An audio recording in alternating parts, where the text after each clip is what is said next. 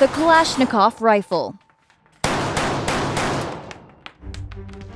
Simple and rugged, easy to use and maintain.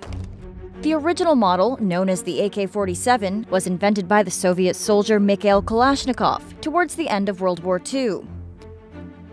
Despite creating the most abundant firearm ever made, the Kalashnikov company is facing its own battles. The AK-47 was a mainstay of Soviet troops during the Cold War.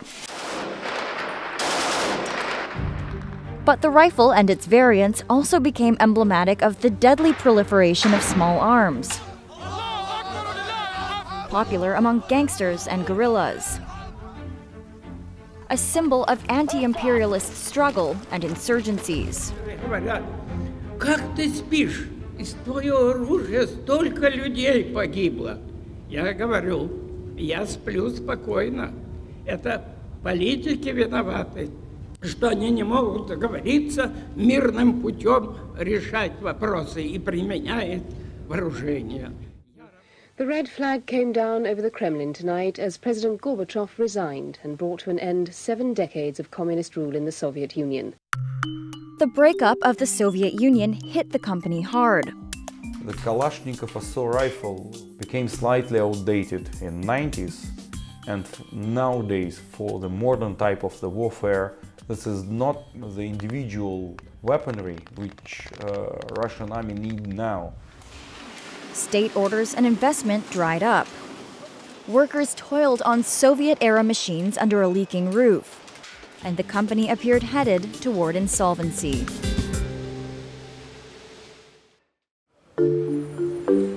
The last few years have brought a new lease of life for the company.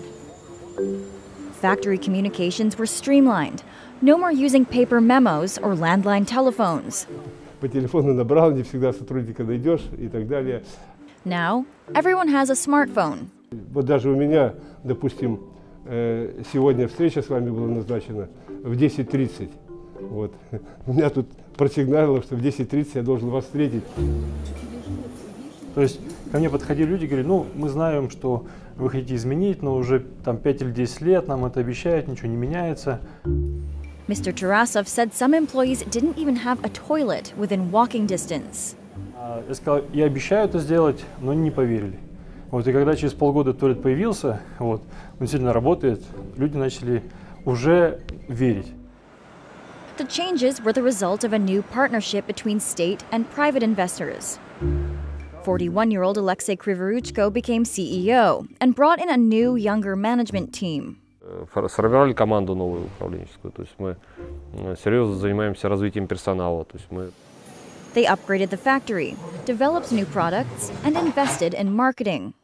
Провели диагностику всех наших технологических процессов, то есть, соответственно, мы понимали, что нам, где у нас основные проблемы и что менять, в том числе и в подходах к производству, не только оборудование, но и другие все процессы. Given its continued provocations in Ukraine, today I have approved a new set of sanctions on some of Russia's largest companies and financial institutions. Я очень удивился, что вроде при какое мы имеем отношение, а так, конечно, получил его в мой день рождения. The U.S., where the company sold the bulk of its weapons, banned purchases in response to Russia's military actions in Ukraine. Это тоже, мы хотели быть более такой международной компанией. В условиях санкций это невозможно уже, конечно. Много ограничений возникает. Поменяли свою стратегию, соответственно. Kalashnikov turned to Asia, where governments want arms with modern technology at competitive prices.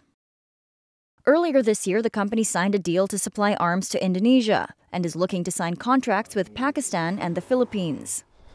Изделие «Морал» калибра 308 винчестер, вот, с прямым перезаряжанием. То есть очень удобно приехать и удобно предохранитель. The company no longer manufactures the AK-47, but says its new weapons have the same advantages that made the rifle an international icon: simplicity and reliability.